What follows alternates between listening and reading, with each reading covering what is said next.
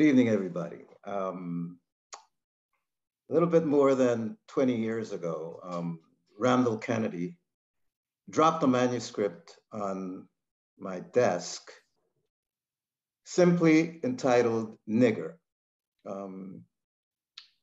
It provoked great consternation among my colleagues, but also a commitment to publish it with brio. The book was published to great controversy and sales. It was a New York Times bestseller and inspired a great amount of commentary about race and about social justice. Around a couple of months into the pandemic, as if that weren't bad enough, Randy called me up and proposed that we revisit Nigger, if only because the country had changed so much in so many ways and had remained the same also in so many ways. So here is the 20th anniversary of Nigger, the occasion for this panel. And so Randy, Nigger, then and now. Well, thank you very much. And I will attend to the question you've put to me. Before I do, I want to thank the Center for Fiction, and I also want to thank Erroll McDonald. I would not be writing books were it not for Erroll. In the law school world, a lot of folks mainly just write law review articles, and that's certainly what I was doing. And it was Erroll who suggested that I write a book, and all the books I've written have been with Erroll and his colleagues. I think of Alty Carper, I think of Michiko Clark, and book writing has become a real delight in my life. So I'm very thankful for that. Now, on this question of why this book, every couple of months, I go to I look up cases, legal cases, in which this word figures. And these cases, they're typically, they're arson cases, they're cases murder, kidnapping, rape. They're horrific. And this word, nigger, is in the backdrop of thousands of cases per year. So this word remains part of the soundtrack of American racism. And that's one of the things that prompted me to write the book 20 years ago. And unfortunately, that reality is still with us. A second thing that is with us is the way in which people respond to the word. I mean, it has such a horrific history that naturally there are folks who want to erase racism altogether, and they think that they can advance that mission by erasing this word in all of its manifestations. And one of the upshots of that is that I'd say every month there is some sort of episode such as the following. A teacher is giving a lecture about the founding of the United States. The teacher reads from a speech or reads from a pamphlet where the infamous N-word is being used, and students are appalled by this and angered by this and demand that the teacher be disciplined. And unfortunately, every month there are things like that happen. Somebody is reading Huckleberry Finn. Somebody is reading from one of Toni Morrison's novels.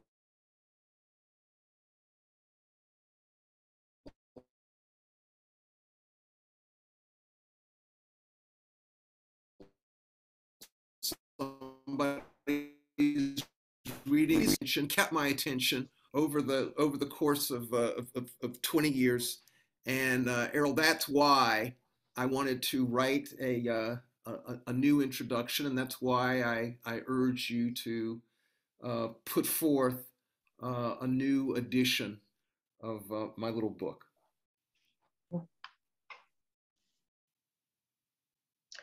So Randy, first I'd like to say thank you for inviting me to be a part of this evening. It's a fascinating topic. And as you were talking, a couple of questions came to mind. Why do you think it's still here? Why do you think the word is still viable? Because it's not just about reading, things that are read in books, it's a part of people's everyday language. What is there about it? This word has really taken on a life of its own and distinguishes itself among slurs, distinguishes itself among put downs. H.L. Mencken in his book on the American language has a big chapter on slurs in America. I mean, there are many, and you could go on, but this one, the infamous N-word, is altogether different. So one of the things I do is I keep tabs on, well, what about other terms? So for instance, the term kike, how many times does that word appear in the backdrop of legal cases? At one time, it appeared, it was, actually quite popular. People knew what it meant, and and it showed up. Nowadays, no. And the same goes for a whole slew of other terms. Chink, wop. One could just go down the list. This is the term that, above all others, has kept its potency, and I think it has to do, frankly, at least in part, with the peculiarity of anti-Black racism in America. I mean, there's various sorts of racisms, there's various sorts of prejudices, but I think that this word that seems to feed off of and in turn nurture anti-Black racism, it like I say has distinguished itself. Have we kept it alive? When you say Black people, I'm sorry, have Black people kept it alive? In part, sure. Because you think of these other terms. I mean, I know that other ethnic groups sometimes refer to one another by these terms in a, I don't want to say an affectionate way, but in a way that's familiar. But I don't know that they do it as much as Black people do it. It's not a part of songs that they sing. So this is an interesting word because it has tremendously negative connotations when used by one group, but used as an in-group word, it is seen as, sometimes could be negative, but also could be a term of affections. So it has a life. It just strikes me that there are other things besides the animosity that keep this alive, that have kept it alive. Absolutely. And in fact, I mean, one of the things that makes this word so interesting, so far I've emphasized the negative, the racist uses of the word. But of course, it's a term that is put to all sorts of uses. I mean, in comedy, for instance, go to Black stand-up comedians go to town. Cat Williams goes to town with the infamous N-word. And Richard Pryor, he had the title of an album that was, that nigger's crazy. Yeah. That was his best album. Dave Chappelle in our time. I mean, so this has been put to all sorts of uses, comedic uses, satirical. I mean, Dick Gregory's memoir, Nigger. Oh yeah, yeah. And so it's been put to lots of different uses, and I think that have we Black people kept it alive in part, and I don't.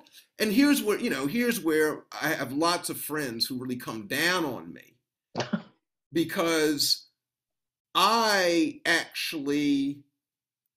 okay with the way in which Black people have used this word in all sorts of different ways, sometimes using it as a sort of a boomerang, throwing it back in the teeth of racists, but sometimes taking it as a term of endearment, playing with the word, playing with it. And I use the play advisedly, actually playing with the word. In my view, I'm okay with that. I think that shows creativity. I think that it shows a will to triumph over the racist use of this word. So I don't have a problem with it. If that is the case, shouldn't white people also be allowed to play with the word to express their creativity? In my view, yes.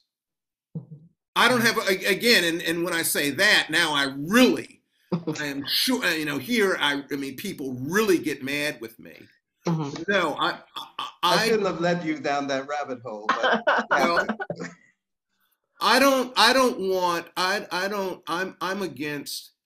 I'm against any status barriers in the realm of culture.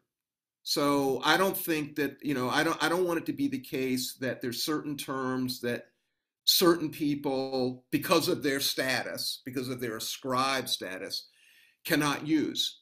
So,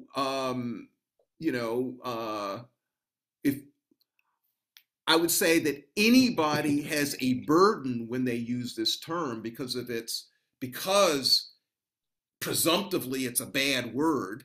If you use it, you really have a responsibility on you, and you bear a real burden. But in bearing that burden, I say, let anybody bear the burden, including white people. Yeah. Well, I'm sort of with you, and half with you and half not with you. I could do without the word. I mean, when I grew up, I don't think I've ever heard my mother use that phrase. My father used it in describing people, describing a situation, and was always negative, but it was never sort of a word that we threw around. So, I mean, I literally never heard my mother ever say that word. So I could do without it. I think, I don't think we would lose anything by if it were to disappear. But if we're going to use it, I can't see saying only one group of people can use a word. You either, if you think it's wrong and it shouldn't be used, personally, I think we could make the sacrifice to do away with it, and that nobody uses it, that it's archaic, because words come in and out of the language all the time. Interestingly enough, what about buckra? Buckra was a negative term for white people. And interestingly enough, not that I think we should, but we've never been able to make that stick. The terms for whites don't have the resonance. We don't have the power. What we're left with is having the power to take nigger and turning it into something about us, something powerful in that way. So, I could do without it, but if we're going to use it, I can't see, this is America. I can't see saying, oh, you get to use a word, I get to use a word and you can't use it. I mean, that's the risk that you run when you do that.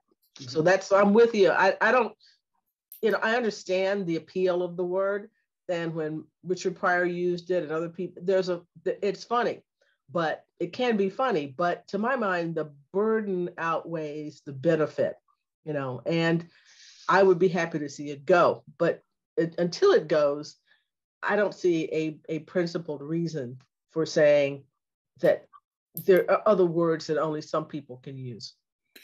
So two things. One, just on an autobiographical note, my socialization was very different than yours. Mm-hmm. In my household, nigger was used very frequently. Mm-hmm. By both my mother and my father, particularly my father, mm-hmm. who used it in all sorts of ways. I mean, you'd have mm-hmm. to, the intonation of voice is very important. Yeah. But I mean, he would, so and so mm-hmm. is the smartest nigger that I've ever seen, and that was, and that was high praise. Or mm-hmm. So and so is the dumbest nigger I've ever seen. But he was constantly. By the way, I should also say that other terms, you were talking about, terms for white people. In my household, cracker mm-hmm. was a very frequently used term. Mm-hmm. And again, intonation of voice, it was used in all sorts of different ways. So my upbringing was a bit different. On the question of doing without it, for me, so I wonder, what would doing without it entail? There is an edition of Huckleberry Finn that is Bowdlerized. Mm-hmm. The couple of hundred times where nigger appears, there's I forget what word that they use, but they put in a different word. So, what would it mean to do without it? Would it mean getting rid of, Richard Pryor's albums? Would it mean getting rid of Cat Williams' albums? Would it mean, what about all the times that Baldwin and others have used it? Would it mm-hmm. mean Bowdlerization? What would it mean to do without it? I would mean not that. It wouldn't mean that, but mean that we would do without it in terms of using it on a daily basis. Mm-hmm. That it would eventually become a word. There are plenty of words that we read. We read Shakespeare, we read all kinds of words that we don't use anymore. We know what they mean, but they're words from the past. And it's clear that that's archaic. We don't use that anymore. But no, I don't believe that Huckleberry Finn should be changed. They should come up with a different word for it or any other thing. But I meant just the kind of usage that you're talking about. I'm saying I don't know that it's not a campaign to stamp it out or anything like that. But I'm saying if it went away, I don't think that, for me, not a lot would be lost. But I would not change what was written in the past. Mm-hmm. Okay. But there is a campaign to stamp it out, concurrent with the ever-present status of nigger, is a movement of denialism that chooses to elide and erase the work. I mean, I find it very funny when I use the word nigger and white colleagues look at me askance in mm-hmm. disapprobation, as if nigger is proscribed. And my concern is that nigger's not going anywhere. Mm-hmm. Nigger is embedded in the language of race relations in America. I was reading a book about Shakespeare in America and came across, John Quincy Adams, a progressive anti-slavery, former president, bemoaning Desdemona in Othello for having married, as he put it, a nigger. Okay, so the word nigger is part of the fabric of American culture, and I don't think it's going to go anywhere. The fact is that we have to figure out how to respond to it, and I don't think that denying it is the way to go. I'm concerned, for instance, when I see something like that documentary, I Am Not Your Negro, mm-hmm. okay? Because Baldwin didn't say that. Baldwin mm-hmm. said, I'm not your nigger. And since we're talking about Baldwin, the issue for me is not so much the word. The issue is, why does that word exist? And until we tackle that, we'll get nowhere by accepting the word or denying it. Why does nigger exist? Why is nigger a necessity for white America? Well, you know, I don't think that they should have picked another title. They could have picked another title for the documentary. It didn't have to be that. But I won't confidently predict that we will always be saying it, because we don't know. I mean, you know, as a historian, I can tell you what happened in the past. I don't know that different generations of people may have a different answer about these kinds of things. But certainly, as long as there is a racial problem, and as long as whites use it, I have a feel it will continue. You know, but I mean, among the usage among Blacks, you know, I expect that will go on too for the foreseeable future, but I don't know. I think I don't like the idea of saying that we can never change anything. What is interesting to me is that the most popular music in the world today, you know, which is rap, hip hop, is awash in nigger. Okay? Whereas the people who are prescribing nigger most might very well be young white millennials. And that I find fascinating. Oh. Has there been a different, I mean, do you notice among young people, Randy, that there's a difference in the response to this from when the book first came out, or what you think is going on now? Is it different culturally? No, when the book came out, there were very clear lines of criticism, and they have continued. So, for instance, 20 years ago, there were, you know, people who took what I called an eradicationist position, which was, you know, let's just get rid of this word totally. A larger group was a group, you know, that took the position, it's okay for Black people to play around with this word, but white people, it's verboten. Do not, you know, don't dare even think of it. And you know, those things have continued. No. And so you don't think that you're not predicting that this generation of people who are younger people now are more censorious, more, you know, adamant about this? You think it'll probably be around the same responses? I think that those things have continued. I don't see a whole lot of I haven't seen a whole lot of change. No. How did bookstores respond? That was interesting. There was a lot of nervousness. In fact, 20 years ago, when I wrote a letter.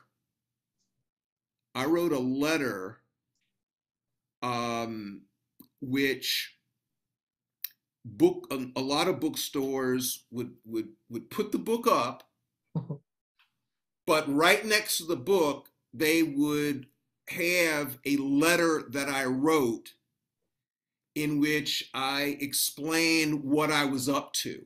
Because a lot of bookstores were very nervous. There were some bookstores that I was afraid that bookstores wouldn't display it, but actually a lot of bookstores displayed it.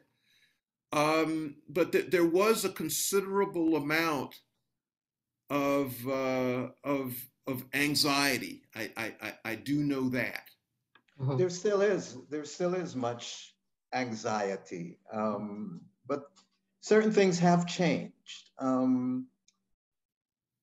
For instance, 20 years ago, it was okay to use the title of a book, nigger, in a publishing company, regardless of the anxiety or the nervousness it may have caused. Mm-hmm. Today, that's just simply not possible. We can use only the subtitle, The Strange Career of a Troublesome Word, or Nigger with Ellipses. And that says something to me about how the culture has changed. No, what do you mean when you say you can't use it in correspondence within the house? I mean, Precisely. Correspondence within the house. Within the house. Mm-hmm. No nigger within the house. That's so interesting, Erroll. You may recall that when I sent you the manuscript, I just had the title, Right. Nigger.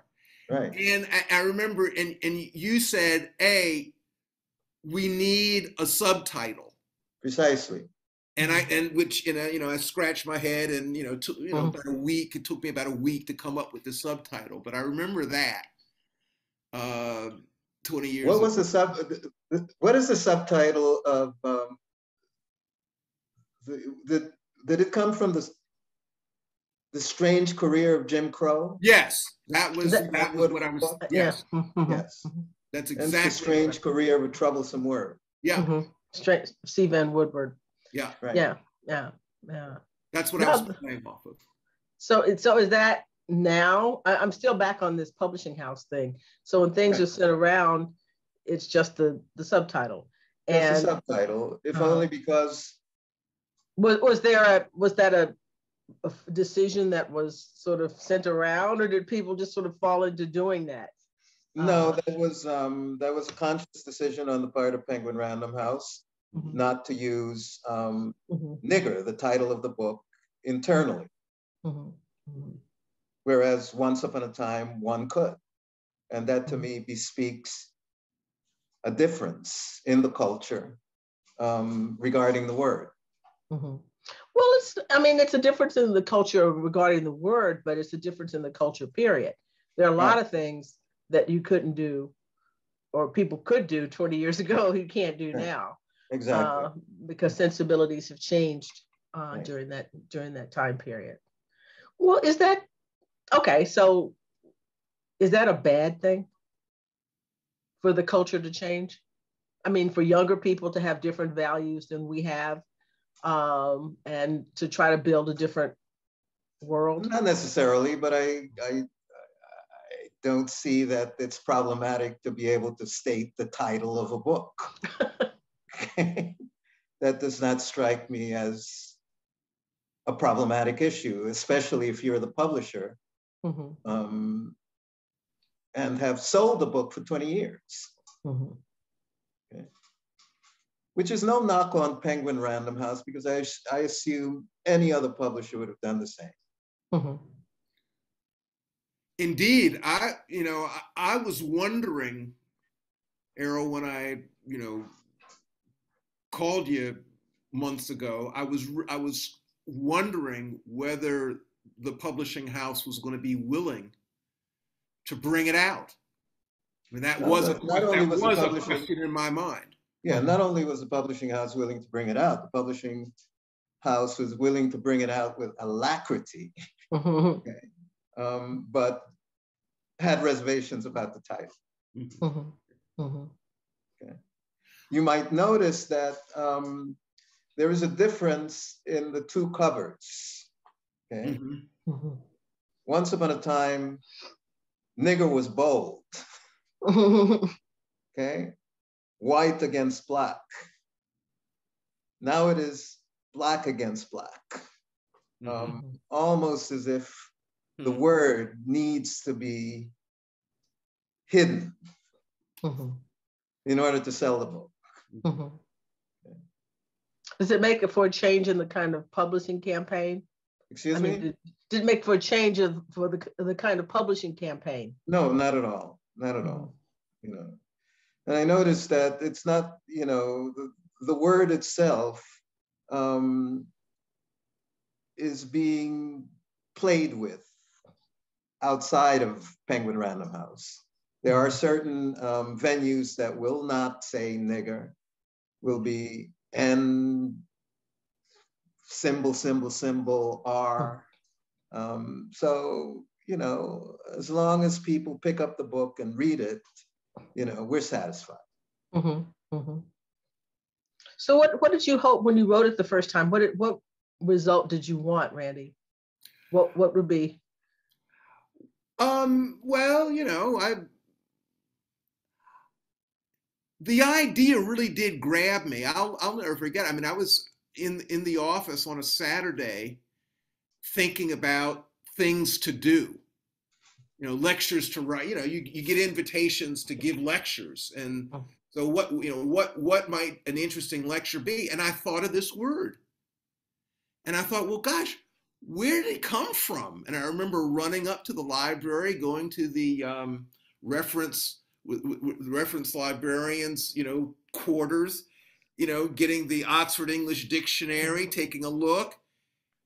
And then just one thing led to another. Look, you know, what has happened in the law with this word? And I came up with, there were thousands, tens of thousands of cases. And I just started reading, and it just sort of took over. It just was such an interesting thing. And I mentioned it to my older brother as the subject of a lecture, and he thought, oh gosh, this will be a short lecture. And you know, it just took off within me. And it has led to a very interesting set of developments. I mean, I've been an expert witness in murder trials. I've been I've been an expert in arbitrations. It's taken me so many different places, and tort actions. You know, it has taken me many places. I've gotten lots of letters from all sorts of people, and so it's really led to, you know, quite an adventure. And you didn't expect that? No, I didn't expect that. That level of thing. Becoming a consultant on the word nigger. Absolutely. Like I said, I mean, you know, expert witness. And it's led, like, I mean, the only time I've ever been physically threatened because of something I have written had to do with this, I remember, a guy tried to, you know, grab me in a bookstore. And, you know, fortunately there was security, and, you know, the security people grabbed him before he could grab me. But, you know, maybe he just liked you, Randy. No, I don't. No, I can tell you, no, he wasn't. He was aiming. He wasn't going to hug me. Believe me. Do you hear from white people? Oh yes, yes. What do they say about it? All sorts of things. I've heard from many white people who have said that they disagree with me. They think it's an awful word, and they think that my line is giving energy to the word, and that I have made a mistake. I've gotten many letters from people, white people, as well as all sorts of people, but white people in particular. I've gotten many letters from white people who talked about their encounters with the infamous N-word. I've got letters apologizing. When I was a younger person, I called so and so this, and I'm really sorry about that. I've always wanted to apologize for it, and in as much as you've written this book, you're going to be the person to whom I should, give this apology. So I've had all sorts of people have written me with all sorts of different perspectives on the infamous N-word. Did anybody ever send anything that you thought was Uh, not persuasive, not persuasive, but made you, set you back on this, made you think Yes, twice about it? yes. Very early on, very early on. I remember one of the first bookstores I went to was a very nice bookstore in Philadelphia. And I was, I talked about the book and people asked me questions. And then near the end, a black gentleman, older gentleman, held up his hand. I called on him and he said, I've heard what you've had to say. I think much of what you've had to say is interesting. But then he said, but I'm going to tell you, when I hear the word nigger, what comes to my mind is being sent to the back of the bus and not being able to vote. And that will always be with me. And that's why, notwithstanding, all of what you said, I would prefer never to hear that word again. And that was very powerful. And I remembered that. I took that on board. Yeah, yeah. Well, I think it's time for us to go to questions now that have been put in the Q&A here.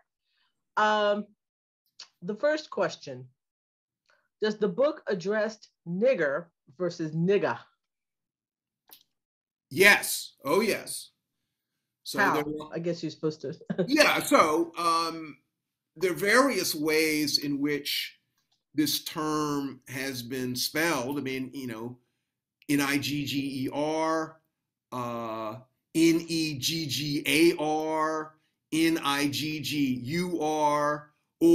Nigga. So, Erroll mentioned, hip hop, nigga, and some people make a big difference. Some people distinguish nigger from nigga. Nigger is bad. That's the slur. That's terrible. I didn't say that. Some people say, no, I said nigga. And nigga was a whole other thing. And so I talk about that. And, I talk about the importance that some people, for some people, this is a very important distinction. For me, it's not. For me, these various formulations, they're part of the same phenomenon. But I do talk about these different spellings and the way in which, like I say, some people put a lot of store by the different spellings. Mm-hmm. Does the book contribute to desensitizing the incendiary nature of the word? Is that a desirable goal? Some people have definitely thought that that using the term over and over would have the consequence of undermining its power, undermining its taboo potency.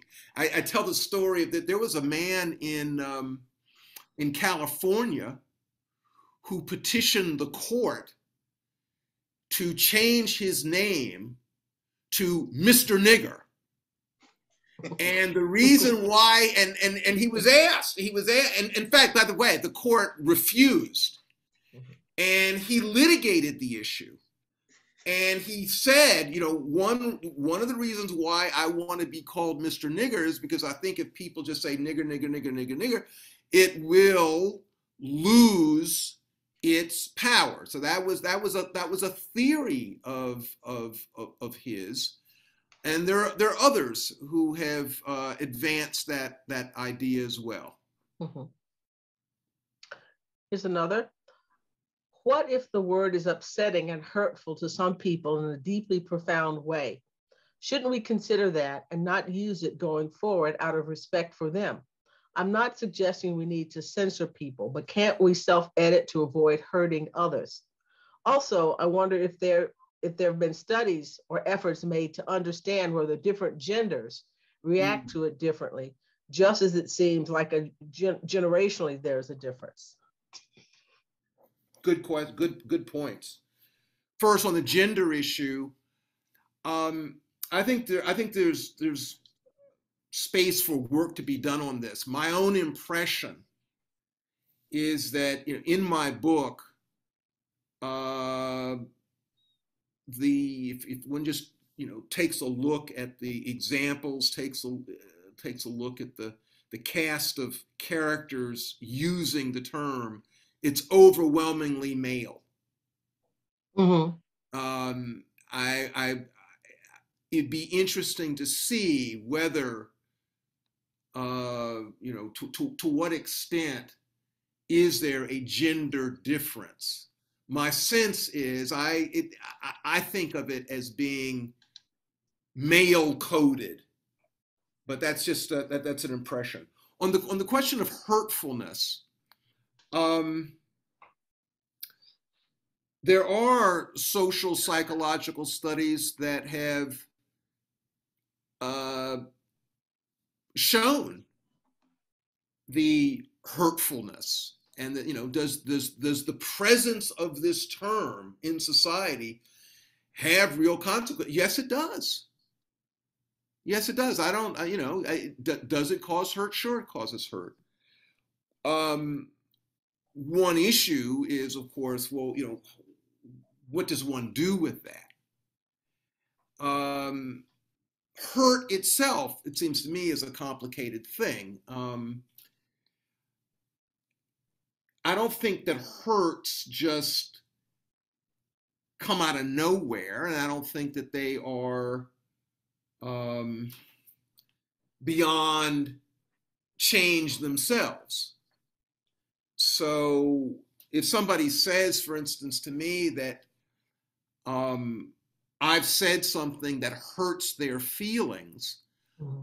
that tells me something, but I still have lots of questions. So for instance, should their feelings be hurt?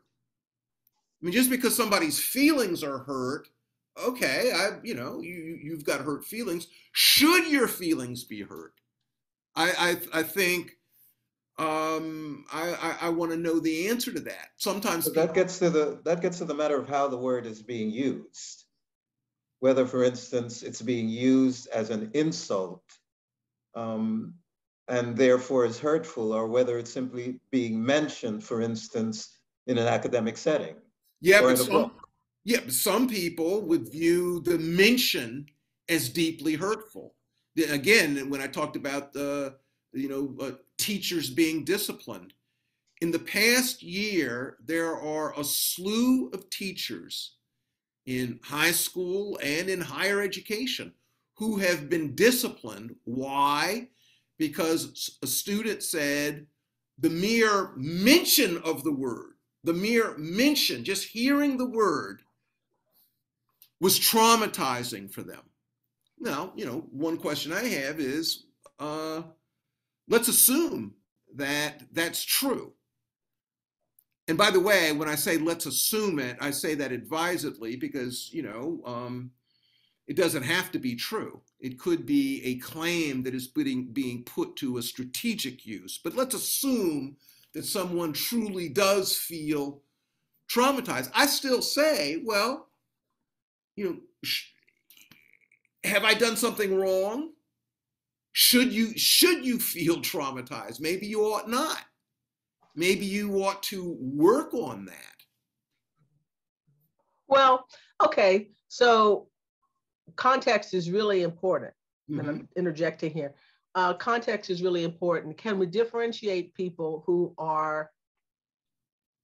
don't want to hear the word or see the word in a book versus having a professor or someone casually referring to a student as a nigger, mm-hmm. or another person as a nigger, and not in a hostile way, but just using it in those terms. So, I mean, in the first one, it seems to me that it's more problematic to give in to the notion that you're hurt by something that is in a word, of something that's in a book, when mm-hmm. the term was of general usage and that this is a part of the culture. And we see that versus, you know, a colleague saying, how you doing, nigger?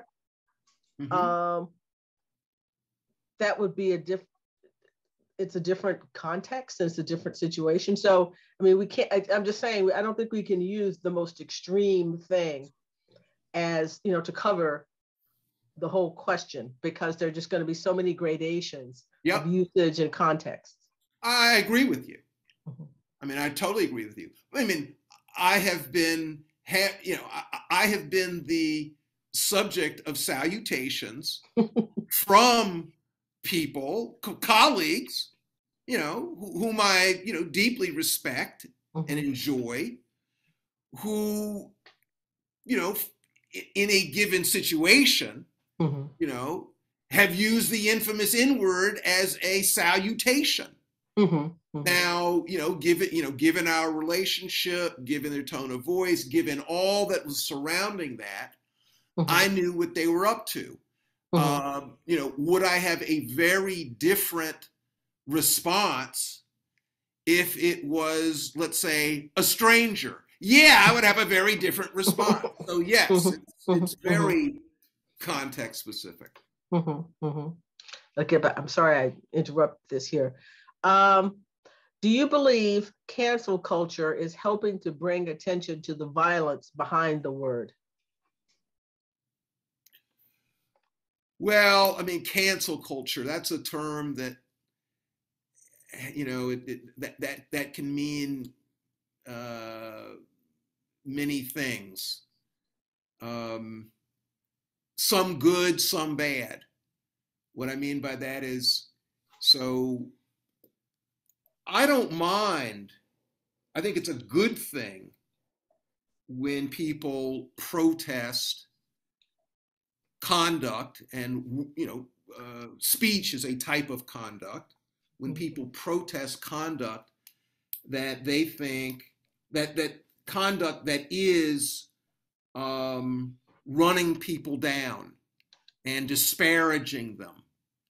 And if somebody is acting as a bully and is disparaging people for unjust reasons, and people respond to that by ostracizing them, sometimes that's called cancel culture. As far as I'm concerned, fine. Shaming is a perfectly fine and civilizing thing to do. So sometimes people ought to feel ashamed of what they've done or what they've said. And so, you know, I think we need to be really, again, you know, careful. On the other hand, cancel culture can mean, and is often, you know, connotes an excessively narrow, doctrinaire, formulaic, coercive tendency to, you know, sort of hem people in and prevent people from expressing themselves in ways that, you know, should be tolerated. If you know, that kind of, quote, cancel culture, no, I'm against that. But I think that these things, you know, sometimes are conflated. I think we have time for one more question. I have a book coming out this April, Making History, about 2,500 years of history writing, that has 2 chapters that deal with Black history and historians. I was asked to change the word Negro and happily did so, except when it appeared in a quotation, mainly in Civil War days. I was also asked to write that anyone was right, not to write that anyone was a slave, but rather to say they were enslaved as a proper way to acknowledge their humanity. So the battle for appropriate language goes on, yes? Yes, it does. And I'll end with Negro, because this too is a word I'm very interested in, and I use quite often. I use Black, African American, Negro, people of color, colored. I use them all. And with Negro in particular, in fact, there was a student a number of years ago who really objected very strongly in one of my lectures. You know, why are you using the word Negro? And I said, you know, I can date the precise year when I started using Negro a lot in my writing. And I did so at the direction of my boss. It was 1983, 1984. My boss was Mr. Civil Rights, Thurgood Marshall. He directed me. I use the term Negro, capital N. My view is, if it was good enough for Thurgood Marshall, if it was good enough for Martin Luther King Jr., if it was good enough for W.E.B. Du Bois, Negro is good enough for me. That's great. Well, I think that's probably a good way to end this, from nigger to Negro, the more fashionable term for that. This was great. Thank you very much. Thank you, Annette. Thank you, Randy. Have a good evening. Thank you, all three of you. And don't forget to use the link in the chat to buy your copy so that you can continue investigating this on your own. Thank you so much for joining us. It's been an honor to hear you all. Thank you. Goodbye, all. Bye-bye.